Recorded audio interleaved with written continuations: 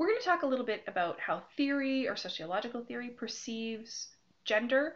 And we're going to sort of run through a variety of different perspectives because they sort of present different aspects of that. So functionalist perspectives, largely sort of attributed to Talcott Parsons, sort of work from this idea that there are essentially two types of tasks that need to be done in human societies and families in order to allow society and individuals to flourish. Okay? So for him, those tasks get divided into instrumental tasks and expressive tasks. And instrumental tasks are the kind of thing that are about the way that I often talk about them is to say that like you can accomplish an instrumental task. This is about securing shelter, about sort of earning X number of dollars, and you can sort of reach a point where the task itself is accomplished. Okay, and sort of instrumental tasks are often defined in that way. Classical examples of instrumental tasks include earning an income. Okay, so bringing in resources into the family. They're generally done in relation to the outside world. So they're about the relationship between the family and sort of the outside world, or sort of how like different groups in society interact. The expressive tasks are sort of the other piece of that, and expressive tasks by and large are about relationship.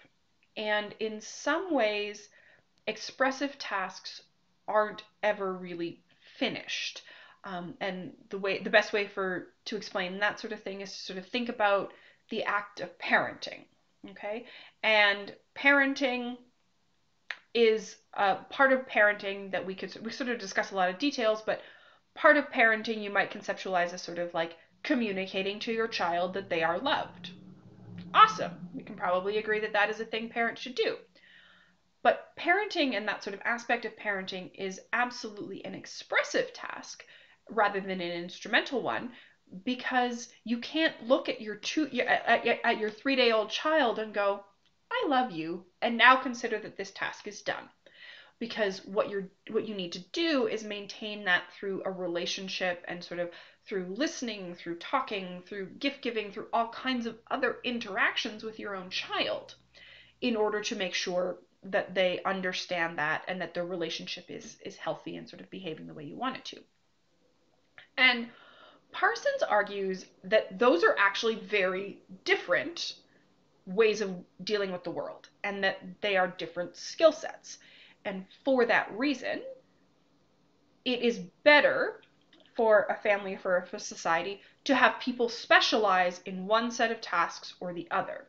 Because the skills that you need to be good at expressive tasks are not necessarily the same skills that you would use to be really good at instrumental tasks. And trying to do both forces you to occupy sort of two different worlds, and you're not really going to be as good at either of them. So Parsons' idea is that you should specialize, and you should have someone who does expressive tasks and someone who does instrumental tasks. And this typically, like, that is the sort of neutral phrasing of that. Although I will sort of say that practically what he means there is women do expressive tasks, men do instrumental tasks, although that's not sort of built into his ideas about specialization and like efficiency. So this idea of like, well, women do the expressive tasks and men do the instrumental tasks. And that's, functionalists are often sort of criticized for being maybe a little bit conservative in their sort of view, because, for example, in terms of feminism, like in terms of family and like women's participation, functionalists are the theorists who started talking about like women entering the workforce was really bad for society because it meant that they weren't performing enough of those expressive tasks, so their children were growing up to be delinquents. So there's some conversation there about sort of conservative ideas in that sort of space. But it is also like an assumption about a binary, that like instrumental and expressive tasks are the same. And there's lots of examples that we could pull from any number of spaces where they may not be. Right? Like, if you are you working because you need to provide an income for your family, or are you working to build, like, to show your child an example of what hard work and sort of setting goals and meeting them looks like? Because the activity itself might be the same, but if we talk about it as earning an income, then it's an instrumental task. But if we talk about it as like how we build relationship and socialize our children in terms of like allowing them to develop into productive adult humans, that's more likely to be an expressive task. So like functionalists and Parsons create this binary between instrumental and expressive tasks, but much like a gender binary, it doesn't necessarily respond to sort of like people's everyday lived realities. And the reality is that because functionalism is a macro level theory, the functionalists don't really care that it doesn't respond to everyone's individual realities. They're sort of their comment would be like, well, we're looking at the broad general patterns, but just so you're aware that like just because you're like that doesn't fit how I live my life, it doesn't necessarily mean that the theory isn't doing what it wants to be doing. I'm also going to talk a little bit about capitalism, which is sort of like the other side, because when you look at functionalism, you sort of see this idea of like differences between the genders, and Parsons doesn't really talk about the idea that we as a society tend to place more value on instrumental tasks than expressive tasks. There's this idea that like anyone can be a parent, and but that it's hard to earn a lot of money, and so there's all these kind of questions about how we value those tasks. And Parsons doesn't really dig into at all that sort of question about, hey, wait a second, different does not necessarily mean a hierarchy, doesn't necessarily mean that we think one of those things is valuable and one of those things is not valuable. So there's a lot of sort of stuff in that. Conflict theory works from the premise that men's and women's experiences in society are different, or rather conflict perspective on sort of uh, gender is really connected to that idea. And that's about the idea that like it works from a position that there are dominant positions and subordinate positions in society, and you're sort of in one place or another. And for sort of a conflict look at gender, the idea is that women occupy a subordinate position, and that men occupy a dominant position in terms of gender relations. But for conflict theorists, that gender relationship is not, it's an effect, it's not a cause.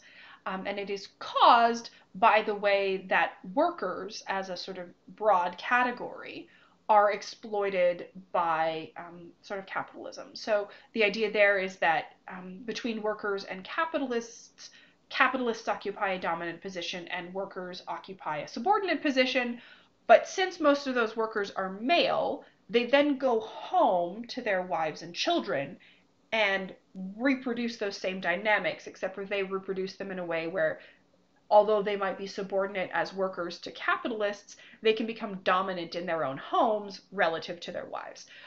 And so there's this whole Marxist argument about like extracting labor from women in the same way, in that sort of men benefit from women's uncompensated labor in the home, all of that stuff we were talking about in terms of second shift, in terms of caregiving and that sort of stuff. In the same way that capitalists exploit workers and sort of extract value from them. And one of the consequences of that is that, like, really classically, like, conflict perspectives sort of argued that gender discrimination and gender inequality would continue to exist as long as the exploitation of workers did. So, you know, you have to fix capitalism before you resolve these sort of gender pieces. Um, and one of the things that I will sort of say about sort of conflict theory, like there's all kinds of stuff about the relationship between capitalism and reproductive labor. Like we could do a whole long thing about that. We're just not going to right now. In like a contemporary context, one of the things that is important to understand about conflict theory in particular, is that when it was created, it was not specifically created to understand society. It had a large push towards creating and changing society and turning society into something better. And that sort of emancipatory lens has meant that contemporary visions of conflict theory, right? Like if you look at Frederick, at like Engel, like that was a very long time ago, like a couple centuries back, and we're still talking about it because it's still helpful to us. But in a contemporary context, like people who are writing today as conflict theorists on gender, keep that emancipatory idea, that idea about change, that idea about sort of resolving these inequalities. And that means that conflict theorists are much more likely to sort of look at how gender interacts with race, with class, with sexual and gender, with sexual orientation, with any number of those other things than, say, functionalists are, because they are looking at that sort of piece about emancipation. There's a lot of stuff we could say about that. Conflict theory is really complicated, but we're not going to do a ton of it right now.